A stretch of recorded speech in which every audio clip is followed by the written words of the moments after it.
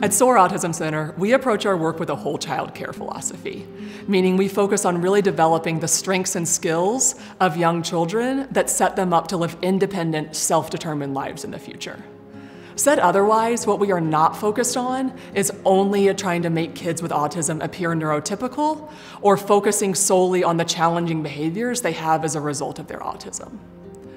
The way we go about this work is really understanding each child as a unique individual. What are their strengths? What are their interests? What are the short and long-term goals they and their family have? And what are some of the barriers they might have to getting there?